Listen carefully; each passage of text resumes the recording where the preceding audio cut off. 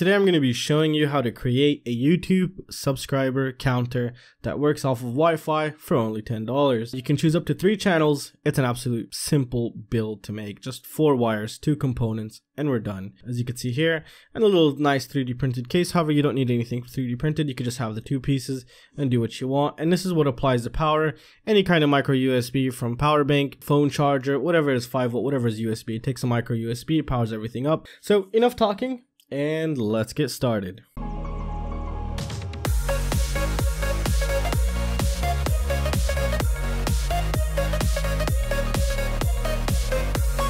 Alright guys, so the components we're going to be needing are basically 3 components or 2 components. It's up to you. It was so cheap that I decided to add another component. You might ask why. Well, I'll tell you why not. This is a humidity and temperature sensor, so it's pretty cool. I'll have 2 separate codes for this, which you could use, one without and one with. If you wanted to add this along with us, you can go ahead and do that. However, in this video, we're not going to be adding this guy just yet, so we're going to put him to the side. So overall here, the total cost is $10, actually a little bit less than $10, but like $9.80. This thing here is around $3.40. This thing here is the most expensive piece, which is $6. So all you really need is these 2 things right here and some wires, and that's it. So in this part of the video, we're going to be assembling it and putting it all together. As you can see, I 3D printed some parts here. These parts I found on Thingiverse. I'll leave a link to them down below. I just, basically, I found the smallest, fastest things to print out, and it came out pretty nice. So this is a screen holder, which has a little swivel action going to it, so it's pretty cool. And this is just a little box for this guy, just to make it just a little bit more nice here. So let's go ahead and get started here. So one of the first things you're going to want to do is we're going to get this screen. This is a 1602 LCD screen, and it's very important to get the one that I have linked below because that's the one that will work with the code. So take that into consideration from right now. This thing. Also, there's many of them online. There's many different kind of flavors. There's all kinds of crazy stuff. Try to get the ones that I'm using and linking down below so you don't run into any issues here. Alright, so let's talk about this screen. So first, as you can see here, it has all these pins and they're connected to this little thingy right here, which has 4 pins out. So that's very good. This, instead of connecting every single pin here, we're just going to connect 4. Some of these, you just have to actually access and talk to this screen through all these pins, which is a nightmare. So this is good in that perspective. And as you can see here, these pins would be just taken up to here, which is going to be very bad if you're going to use this. So what I've done is I've just cut the pins off here, and that's it. It was just good to go. So let's go ahead and take a look here. And all we're going to need is just 4 wires. So as you can see, we have SCL, SDA, VCC, and ground. Obviously, so we're going to power off the 5 volt. And this is where the data is going to go through to the LCD here. Now, as you can see, there's a little potentiometer right here, and I'll show you what that's used for. Some of these screens, when you boot them up, you just see squares instead of writing or anything. And what you do is just play with that potentiometer, and I'll show you that once we set that up. So let's go ahead and get started here. So here, we are only going to need 4 places, which are very important here. And what we're going to need is D1 and D2, and then ground, and this one right there. This little symbol is very important to put power here, not on 3 volt, because this is all over 3 volt. VN is obviously voltage in. You can't get anything. So when we powered off with a 5 volt, charger, power bank, whatever, this thing takes a 3.3 volt or you'll fry it. So there's an onboard regulator which gives it 3.3 volts. However, everything else in here 3.3 volts except that port right there, which will be the raw input coming from the power bank or your phone charger or whatever you want to connect to it, your PC. It'll go straight to their 5 volt power this guy. Very simple. So let's go ahead and get started here. Alright, so I'm going to start with the power here. So I'm going to get a black and a red wire. And this is a silicone wire I got from a flight controller I have laying around. And it's going to be just amazing wire here. Super flexible and just awesome. So I'm going to take red and black for power and ground. Alright, so I'm left with these here. You could use any size wire you want, any color you want. However, for the sake of, so for you guys, for easier to follow along, I'm going to use color coded wires here. Alright, so we have our red wire, which is going to be the positive. So let's go ahead and solder this guy right now. And what I like to do is pinch these wires, and we're going to add some solder and solder them on. Alright, so I've gone ahead and prepared the wires here, and what I want to do is I'm actually going to solder it inwards like this, because the case, if you take a look at it, the holes are, towards the inside, so it doesn't come out and then have to, we don't want to cause extra stress on the wire where we don't have to. So that's what we're going to do here. And as you can see, there's the pad that we want. It's called UV or VV. It's basically USB voltage. That's what it's trying to tell you, UV. So we're just going to go ahead and solder that guy right there. So just make sure the tip is clean. And let's go ahead and put this guy.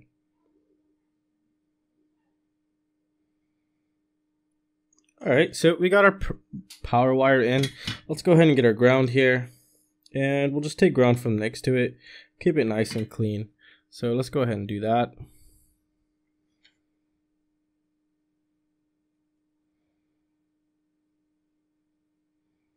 Alright, that's beautiful. And now we need D1 and D2. So let's move these a little bit to the side. And for D1, I'm going to use blue. So we're going to do the same thing. We're going to go inwards here. So yeah, let's just make sure you guys can see everything. So D1, D2. Okay, that's in good. Now we're just going to do D2. There we go. So now everything's in. Beautiful. And we're halfway done, really. So let's go ahead and put this case on top, because now what we're going to do is we're going to actually solder these wires to the screen. So let's just go ahead and do that. Make sure we got the right orientation. And what I'm going to do is I'm actually going to wrap these wires together. I think it'll be very nice. So since they're silicone, they could totally do this and get away with it beautifully. We don't want it too much to where it starts curling against each other. So as you can see here, I'm pushing these back a little bit. And now let's go ahead and make sure we get the right orientation here. And we're just going to route these guys. All right, beautiful.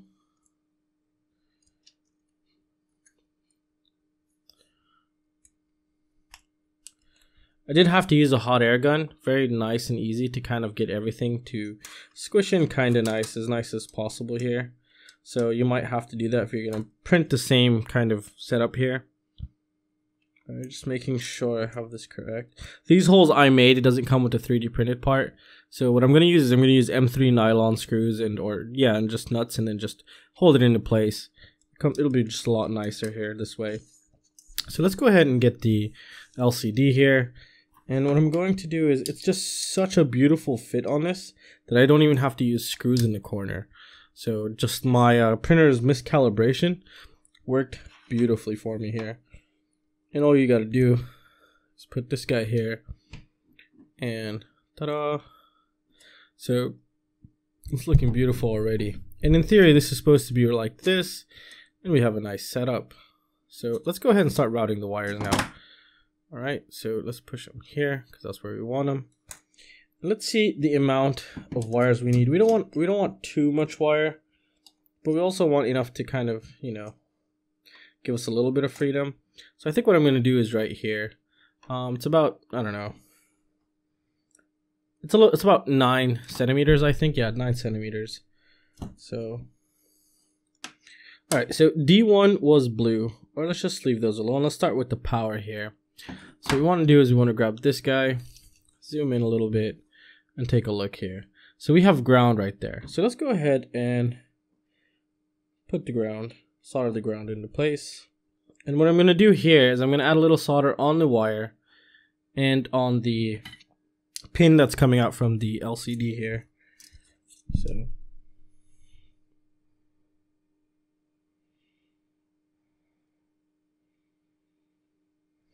beautiful. Now let's do this.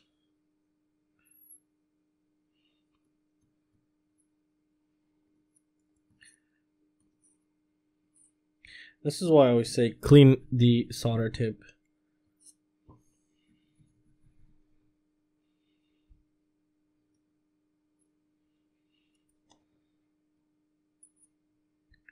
Alright, so that's beautiful. So let's go ahead and set up the ground now. All you gotta do is just hold it on top of each other and touch them.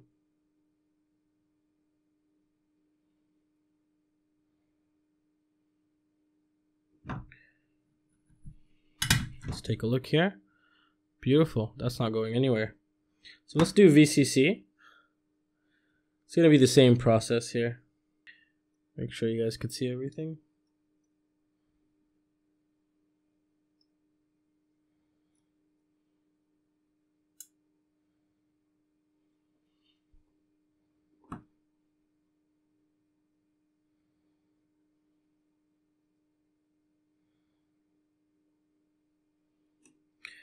Alright, that was nice. Let's take a look.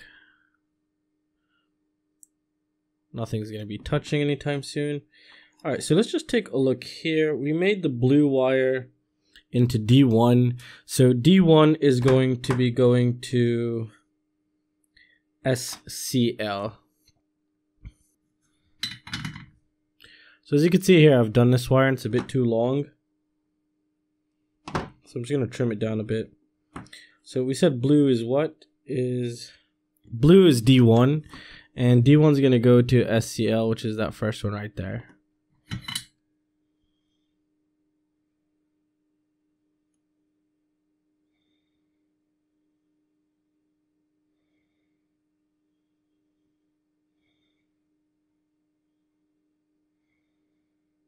Try to keep it steady as long as possible because it doesn't dry right away. And it'll tend to move a bit, the wire, while you're soldering it. Alright, so now last but not least, I have the code already prepared on this, so it should work right out of the box. Alright, so now pin D2 is going to go to SDA.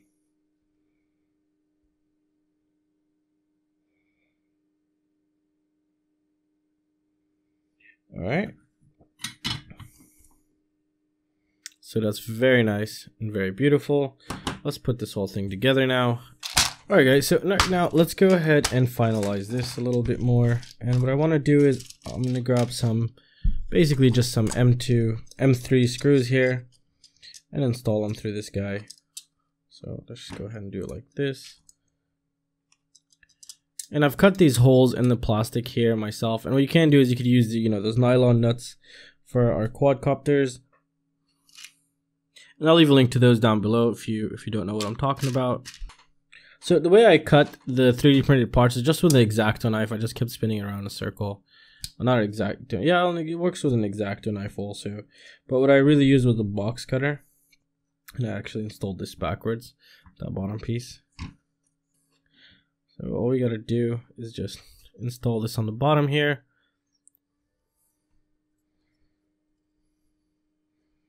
This way the bottom plate won't go anywhere. We could do it backwards too if you want to put the nut on the bottom. You could do that also. So there we go. Now we just get a little double-sided tape here. And we just tape it right on the legs here. So just like that. And it should be beautiful. So let's actually do that now.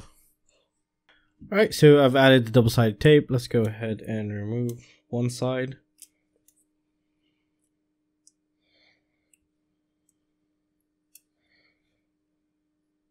Okay, and how do we want it? Let's see. What I'm going to do is I'm going to wrap this a little bit more, just so it can actually bend on itself. Yep, there we go. Beautiful.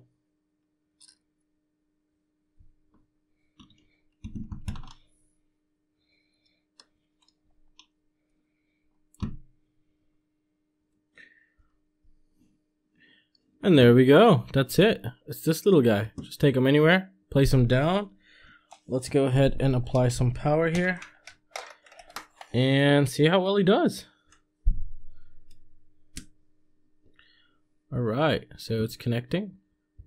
So let me show you something actually very important also, which is that potentiometer that I was talking about in the back. And again, forget the beginning cycle here. It's getting the data and mixing it up with the previous. So the previous was actually 0 because it had no data, and it adds it just does 2 numbers there. But I'll have that fixed in the newer version. But there we go. After it cycles, it just works beautiful. And it updates basically live, real time. So after the first cycle, actually stop, go get the data again, make sure if someone increased in a subs. All right, so for example, I have Joshua Bardwell's page open, and I just unsubscribed. Let's take a look at what happens. So the way I program it is on the left of the subscriber count, you should get, there we go, he just lost a subscriber. So that was me, and what I'm going to do is I'm actually going to subscribe again, and it should go get the data. If we got it before it went to data, if we subscribed before it went and get the data, we should see that +1. If not, we'll see it on the next cycle. Oh, there we go, it got it. So that was us, we -1, +1, absolutely beautiful, absolutely cheap, and just something super awesome. Now, what I'm thinking of doing next is we'll push all this data to the left, and I'll make another script for this, or maybe a different video, because the next video is going to be into the programming, or just how to install the program on this. It's pretty simple, but some people might not know how to put their wireless password and stuff into the program. It's just absolutely easy. Have it just, you know, you put your wireless name and then the password, and it'll do everything by itself. It's just absolutely simple. And I'll show you how to put different channels. If you want to watch different channels, you can also do that. So what I'm thinking of doing is pushing this data to the left in a later on video, and putting, you know, the humidity and temperature reading here on the right with that little sensor I showed you in the beginning of the video. And I think it should be pretty cool, because that sensor is like $2 or $3, so the total would be around like 13 bucks here. So, you know, well, that's going to conclude it for this video, guys. I really hope you guys enjoyed it. I know it's something different, but I really wanted one, and I just wanted to make my own, and I thought I might as well make this video and share it with you guys. So I really hope you guys enjoyed it, and if you guys have any questions or any suggestions, feel free to let me know, and I will see you next time. See you guys. Take care.